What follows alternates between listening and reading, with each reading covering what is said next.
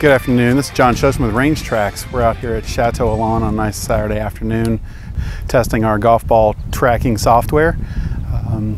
Hitting a few balls out here in the range. Our Chief Technical Officer is going to be here in a minute to explain exactly what we're doing. All right, hi everyone. I'm Micah Fedke, CTO for Range Tracks. I'm going to show you our setup here. It's really quite simple.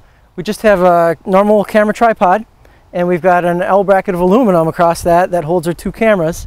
These are simple USB 2 webcams. They're not the strongest, but they're enough to see a ball from a chip shot. Those cameras are connected directly to a laptop here that's going to do the processing for the triangulation on each shot.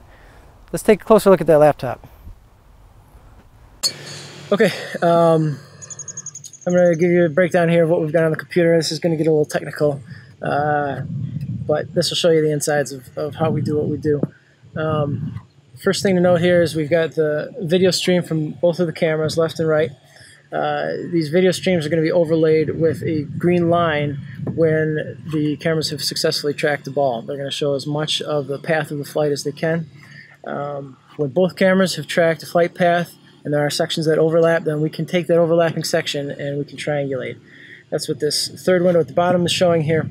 This is a 3D view. You can see I can move it around here, and it's showing the trace of the ball in 3 dimensions to show that we have captured this flight path.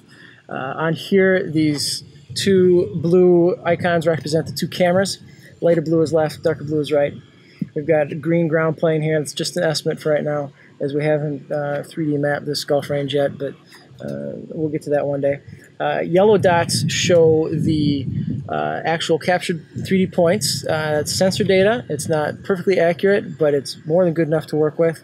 You can see here I've got an orange line overlaid, which is sort of a guess at the rest of the flight path of the ball as it would come down. There are sections of the flight path that we did not get to image, and so we have to fill those in with a guess. That's going to get a little more robust in the future, but it's already doing pretty well. You can see as John is hitting balls here that they're updating on the 3D view. This is, of course, just engineering data. This is not what the final user will see, but this proves that the tracking is up and working. I can move around. I can show this this path. You can see the yellow dots that were captured, and you can see the orange estimated dots of the flight path, and that'll give us the distance to the ground, and it'll give us the maximum height. Just to jump into some of the more detailed data here, you can see on the last trace that we did, we've got the ball tracked down to the inch.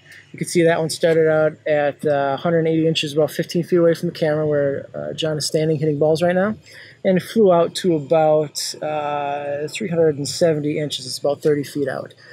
Maximum range for these webcams is 40 feet if we're lucky on a clear day. Our next step is to upgrade the camera technology and get more range from our cameras. So that's the software system overview. I'm going to throw it back to John. He's going to kind of describe the golfer's experience, how we're going to use this data to provide something useful to the average range goer. I hope you didn't have too much trouble understanding what Micah just said, so I'm going to help you out here. What we're going to do is, at the range, you're going to be able to hit a ball, you're going to be able to watch it track with your eye, you're going to be able to turn and look at the screen, and you're going to see the actual flight on the screen. If you have any questions about where it's going, it's going to show you your ball speed, it's going to show you your angle, it's going to show you your distance, it's going to show you your proximity from the target.